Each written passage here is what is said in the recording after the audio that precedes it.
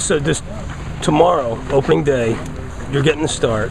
Does that even measure up to the first start in Omaha as far as how you view it? Or I mean, it's a little bit different.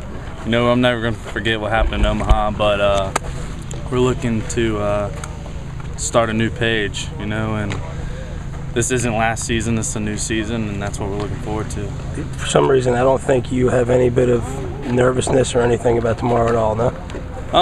I mean, there's always nerves when you go out there to pitch no matter what. I can't tell you that I'm not nervous, because whether I'm relieving in the 7th inning or going out there to start a game, there's a bit of nerves. And I feel like once there are no nerves, maybe you shouldn't be playing this game anymore. But yeah, I mean, I'm anxious to get out there on the mound about 3 o'clock tomorrow. You taking BP tomorrow? That's I was going to ask Coach Tanner that. Actually, I mean, are you going to become a pitcher this year? I was hoping he'd let me take BP. I mean, I took it out in Omaha, so we'll see. I don't know. What's it mean to you to draw the opening day start?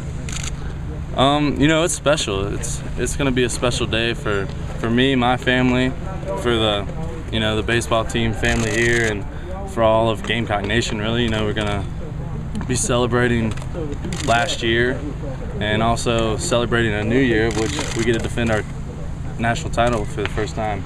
So we're excited about that. Think you'll have any trouble getting any sleep tonight? No, I don't think so. I'm a little tired, so I'll probably sleep like a baby tonight. Have you added anything to your repertoire, I guess, in the offseason as a pitcher?